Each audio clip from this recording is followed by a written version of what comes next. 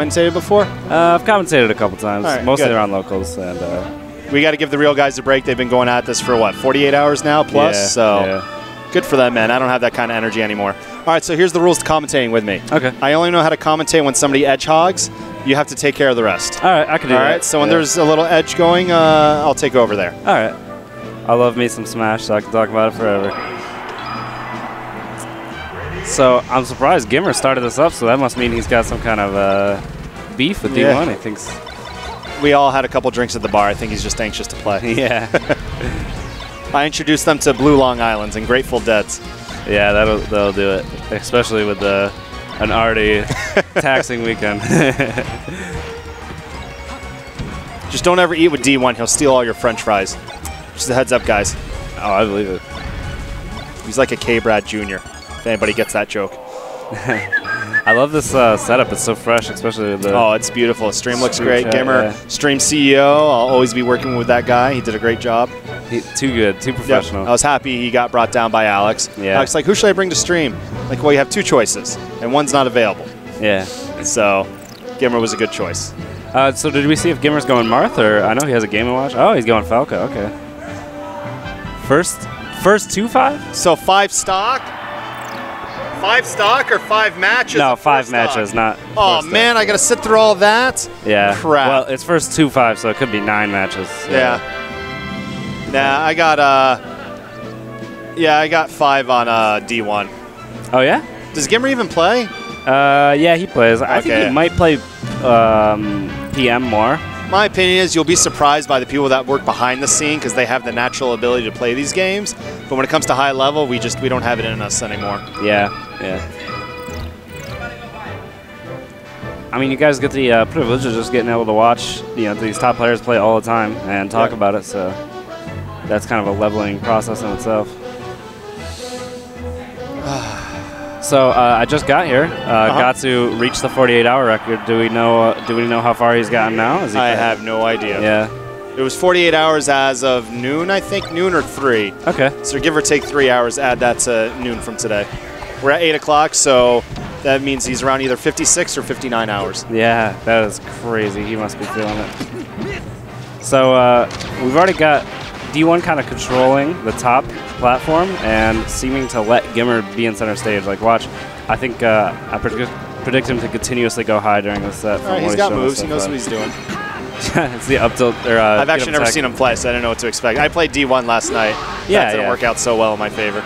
I use Peach, so my movement's not all that. Yeah, it's real hard to be fresh with Peach. Oh, did you see him catch that roll? That was pretty nice.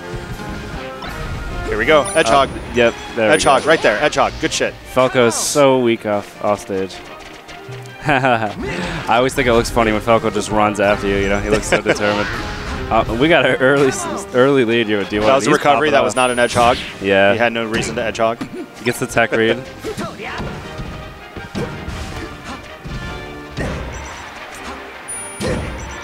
Yep. Nice standard down smash to cover illusion to the ledge. GimR just tries to run through him during his invincibility. Has no fear. Oh, internet went out on the chat, so we can't read your chat. Sorry. All right. And somehow D1 manages to fall behind in this, even though he had a full stock lead. And now he's off stage. I think these guys are just playing a little risky right now. They're feeling loose. We got a tech chase opportunity here. Oh, baits out the up smash and beats it. I don't know if the stream's on because this isn't working. Yeah, I don't know. I don't even know how to tell us. Can't help you very much. Hey, Cherry, can you check, make sure the stream's on? Because the internet on the iPad cut out. You sure? Just checking. So at this point, GimR can die from pretty much anything, but D1 is off stage. He's going hide for sure, and there's no way Falco's going to be able to get to that with his stubby little legs. So this is looking like a pretty even match right now. Any hit up. Is this it? Off stage, the double jump's gone, but D1 is way back in the middle of the stage for some reason.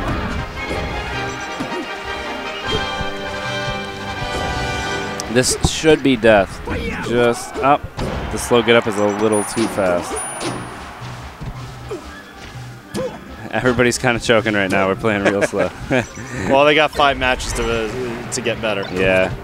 The random back air from D1, but he gets a nice tech. Almost dies from up tilt, which is amazing. This match is going much too far. GimR trying to edge guard with up smash. Edge hog. Yeah. And this should be death. Look at how far that back air sets up, but he's just getting off the ledge. This is a discount ledge store right now. Forward tilt. Here we go, edge hog. And yeah, good edge hog. Good edge hog. Good edge hog.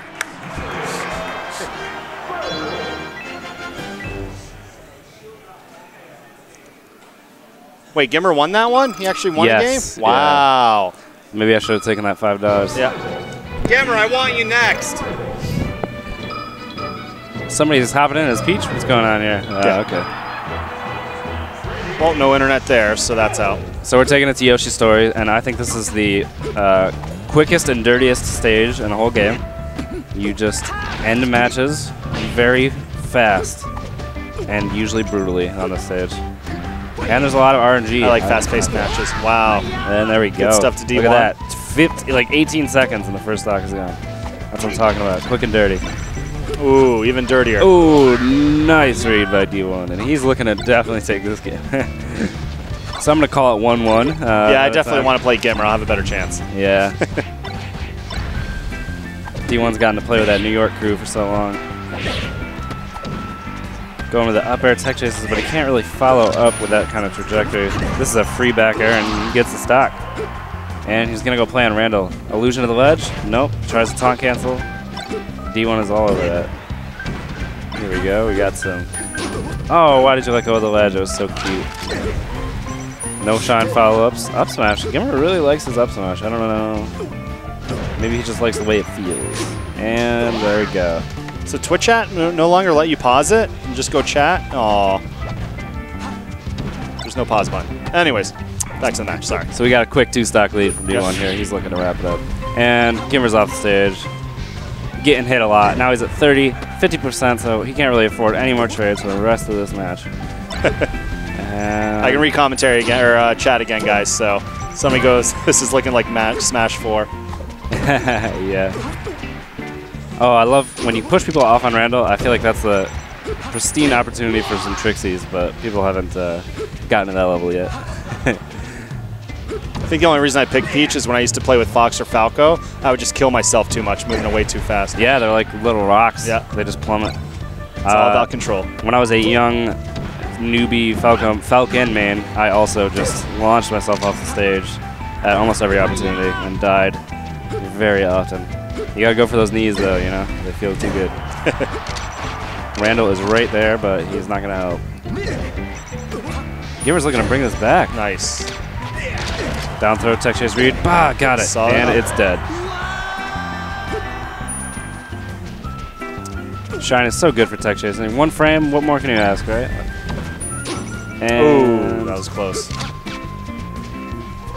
D1's looking to just... Bet you this bag of M&Ms, oh, they're empty. Oh, there's M&Ms left. I'll bet you these two, oh, never mind. Yeah, it's too late. I would have taken the bet, though. No, I won.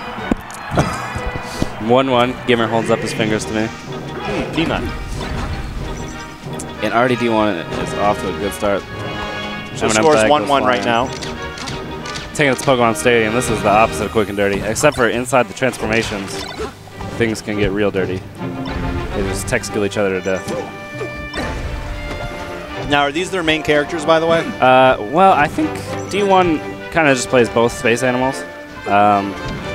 So I think he could play Falco or Fox. GimR, he has a Game & Watch. He likes to play the low-tier hero role, but I think he knows that Game & Watch is going to have a rough time against the better players, so I think he tends to go Falco when he is playing against somebody hard. Nice. Oh, throwing in a taunt. I like it. I like it. I saw a match, I think at EVO, of him against Gatsu, actually, and he went Game & Watch. So he does go Game & Watch against higher-level players. Edgehog. Yeah. Oh, I should have edgehogged. See, you know better than GimR, apparently. Yeah. It's all about edgehogging. GimR also plays Marth. Thank you. Yes, yeah, I've seen his Marth in PM. I don't know if I've seen it in Melee, though. Maybe at the Xanadu tournaments. Playing up on the windmill. That's what I like to see. if Falcon F smashes at the perfect time on the windmill, he'll teleport like 1,000 feet into the air. Nice. It's pretty cool. Don't think I've seen that. Yeah, it's pretty hard to do. I stole it from Lord at NorCal. Hedgehog. Yes. You don't even need to, he's so far away. Falco is like, he's got clipped wings. Tech roll into stage, gets GimR stage control. You gotta look for the double jump from Fox. He doesn't even use it, just side B's to the ledge. Standing laser right in the back of the head like a gangster.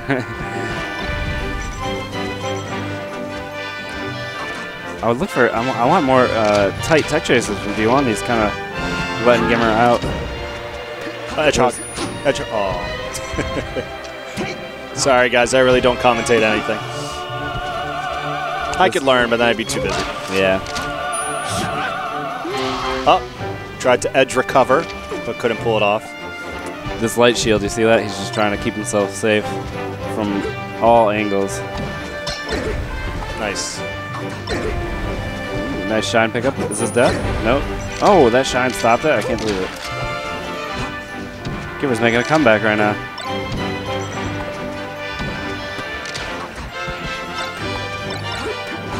Just going crazy on those buttons. Nice. Up smash. Yep. I was going to say, I always call it up kicks. Yeah. Or the backflip.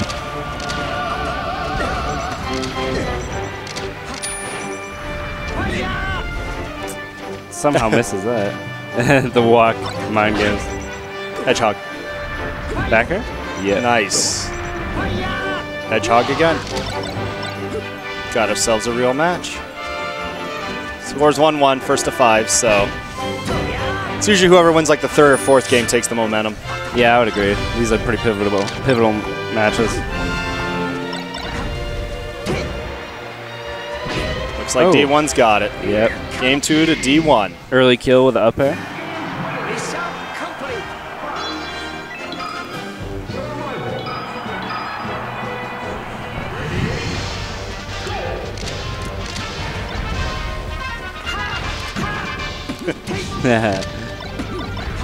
Please stop saying edgehog. Okay, I won't say it anymore.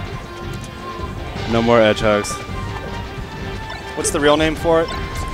Just edge guards, I guess. Okay. Yeah, but there's lots of complicated things that go into edge guards. You gotta hit him with the right moves. He's teching to recover there, so it makes it a little bit harder. Edge guard.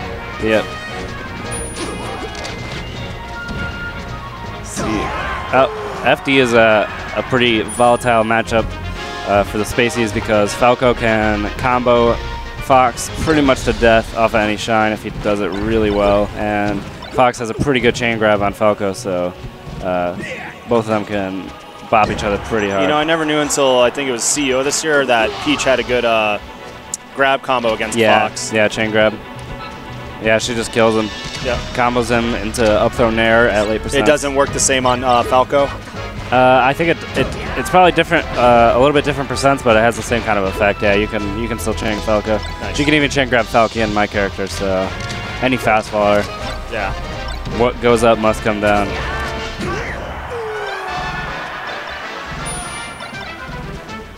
D1 with a little taunting. Yeah. See, he DI'd well out of those lasers, so Falco doesn't get a throw follow-up. It's getting pretty tight tech chases now.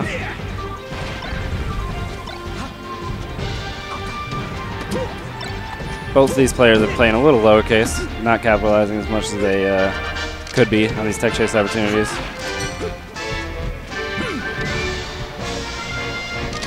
D1 tries to go for a preemptive dash attack and misses, but gets a reverse back air and gets a kill. The recovery on the side of the map. Yeah. Say everything but edgehog. Whoops. It's looking like D1's really trying to take a dominating lead in this set. If he takes this game, it's 3-1. Hard to come back from that. Yep. Reads the roll into stage. GimR trying to shoot some lasers over his head. See if he can cut his hair for him. Good recovery. Ooh, this is a bad situation for Falco. Good drop kick. Ooh, nice up smash. calls him out with that up smash. Says, you're coming to me. 3-1 to D1.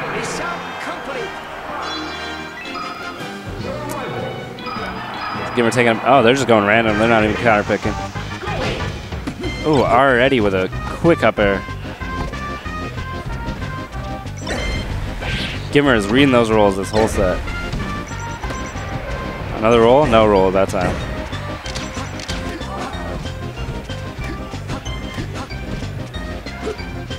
Ooh, nice. You see how GimR is like jumping above the platform and then dropping through it with a back air, and that's kind of tricky because most lower level players will only land on the platform and then drop through it with a back air.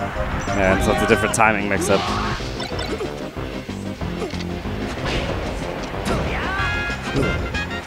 I remember M2K had his whole ranking saying Falco is the best character in the game. In this matchup on paper, is Falco the better character? Well, it's hard to say because people always want to make the argument that if any character is played perfectly, then Fox is going to be like unbeatable because he's so fast and they both have the 1-frame shine and everything like that. And Fox he can follow up on pretty much anything, but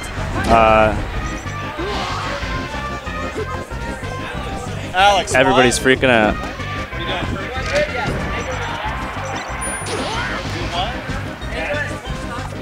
They're trying to start up crew battle, Mango versus the Bads, in which bad players have 32 stocks and Mango has 12.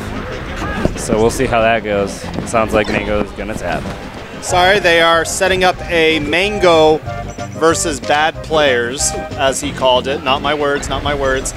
We get 32 stock, Mango gets 16. So another boss rush mode with handicap set in. So anyways, I think Fox wins on paper, but in my experience, Falco players tend to give Fox players a hard time because they have a lot of control. With human error counted in, it's easy to take control with lasers and stuff like that and combo pretty easily, so. Nice. Nice edge guard. Didn't say it, didn't say it.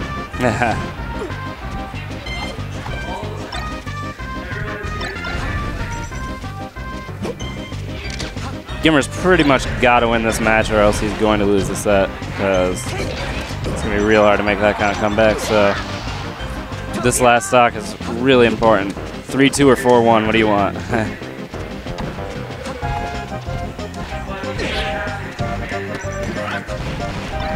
GimR puts himself in a bad spot, almost gets shine spikes. He's still trapped in the corner, now he's on the top platform. D1 is controlling center stage pretty well. Tech chase opportunity is dropped, but D1's able to pick it up again. GimR's letting himself be too open to getting hit again after his tech chases. Up smash out shield? No, nothing. Nice power shield by D1. Oh. I want to see his get up attacks get punished a little harder, but me and GimR are 2 out of 3, and then ooh, nice shot out shield. Oh, and that is it. 4-1 for D1. He's looking to steamroll this set. Point. All right, I'm going to get off commentary so I can warm up. What's his name in the hat? That is Articanus. Articanus. You ready to commentate? I'm going to pass it over to a real commentator, guys. Thank you again for donating and supporting the Gaming Nights in the Saucing event. So you'll see me on stream suck it up to GimR. I think if you just keep practicing it, it'll be no problem. Like, just find where the dead zone ends and practice just going into that over and over again. And you can do that with just dropping down and re-grabbing. So just get familiar with the controller's dead zone. Yo, what's up, Stream Monsters? We got Articanus and Gravy on the mic. How are y'all doing today? Muscle memory, you'll be fine, I think. See if we can get the chat going on. Oh, there's a password on this iPad. We cannot get the chat, but who cares? So right now we are going to have Mango versus quote-unquote bad players after this game. It's going to be really interesting. The requirements for being a bad player is that you have to be have played for less than like 3 months competitively. So we shall see how it goes. I believe Mango gets about a quarter of the stock that everyone else does. Like I think it's he gets a total of 12 stock, and the bad players get probably around 48 or something like that, something insane like that. That looks way different. Y'all should have seen the crowd, though. The crowd was huge. I tried to get in the crowd, and he was just, and Rage and Cherry looked at me and was like, "Get out of here! What are you doing here?" But I'm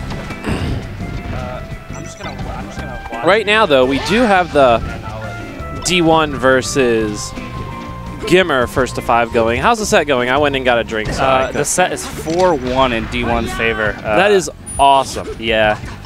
Wow.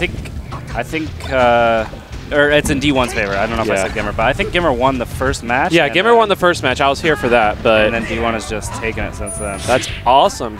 D1 got the downloads. Yeah, and they've played on practically every map at this point, so that's awesome. All right, so D1 got center stage control, but got up tilted, fortunately, into a kill.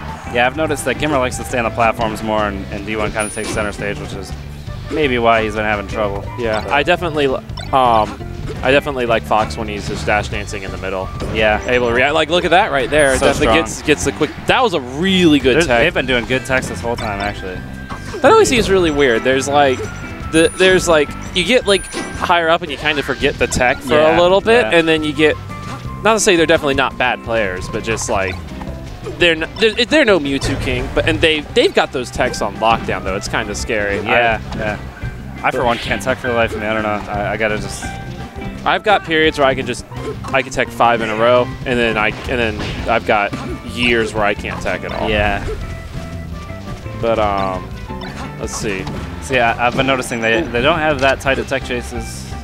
Usually, it seems like D1 covers like in place and towards him mostly, but tech rolls away are just getting GimR is definitely a lot more about like the guaranteed follow-ups. Like earlier, he got him on the platform, and instead of going for like a shine follow-up, he went with the down smash to cover all the options, which is definitely a unique choice among Falcos of this day. I just feel like the down smash, I don't really like it that much because it kind of lets him go. I wish the down smash had knocked him off stage instead of knocking him towards the middle of the stage. But or he just goes onto the ledge, you know, sometimes. But he's going to get the bair, and that's going to take the next hit. All right, 2-4. We got the comeback? Yep. We might get the comeback. I know D1 was looking to just close it out there. He's probably... I love D1's murder face. D1 has the best look at him. Yeah. He like laughed for a moment, and he's just like ready to go. And also watch when GimR like you can tell when he's getting hype about his own combos because he starts jumping. Yeah. Yeah, he's a very he shows his hype pretty well. Right on his sleeve. All right, cool. D1's definitely got the pressure going on. Love it. The very good dash dance back to bait out the dare, and then gets a sweet punish afterward. Ooh. I want to see more aggression towards Falco's up B, though. You know, he lets him get back on, but you know what? Sometimes it's a bit risky because you might react a bit too early and try and get hit by a side B or something. So you know what? Staying on the stage and maintaining control is sometimes the way to go, especially. Oh, look at that. That's awesome. Nice. He just waits. D1's just so patient, waiting for everything. Ooh. GimR with the shine grab, though, attempt. First world problem. I wanted to shine grab him, but he got hit by the shine. Yeah. D1 was doing some shine out of shields, getting out of his pressure like that. Wow. Yeah. I would have been impressed if he did like a shine wave dash out of shield. That would have been sick. He got the grounded shine, though. Yeah. Let's see some wall jumps. I want to bet on wall jumps that are about to happen in just a moment. I don't think it's going to happen anymore. I don't think Falco should be able to wall jump. I think that's like, he's too like derpy. He doesn't deserve the wall jump. Look at him. I'm surprised you said Ooh, D1 with the multi-shine. Yeah. Wow. I'm impressed. I can multi-Falcon kick. Nobody ever says anything about it, though. Yo, but the problem is you got to win your games when you do that. Yeah, that's true. Oh, man. Actually, that's a really interesting game. One of my friends is a pretty big advocate, actually, of shining afterward because, as Falco, actually, if the Fox is shine-based to try and reflect it back at you, you short hop laser near them, and if you do the reflector, it actually breaks their shield afterward. It breaks their shield? Yeah, you can break the reflector. Actually, reflector has almost like its own shield indicator, like a regular shield, but it refreshes depending on if it refreshes constantly. It refreshes at a much faster rate than a regular shield. But you know how the reflectors make like the projectile stronger? Yeah. If it gets too strong, then it will break the reflector. Same thing from Mewtwo side B. What happens if you break the reflector? It's like a shield break. It's like a normal shield break. Wow, really? Yeah. Same every. What can I hit it with normally to do that? Can I like 2 Samus charge shots or something at the same time? Will that do it? I don't know. I've never seen that before. The most common ones involve usually like, I've seen like a Mario Fireball plus reflector, and then like they cape back and forth, and the cape plus reflector goes back and forth. You can actually break Mario's cape doing it that way too. Wow. All reflector style moves all work the same way. And the anti-air up smash finishing the set. That's really awesome. Yo, good stuff, man. Good stuff. All right, I'm looking to get into it. I want to play some games. Yeah, but I think next on stream we're going to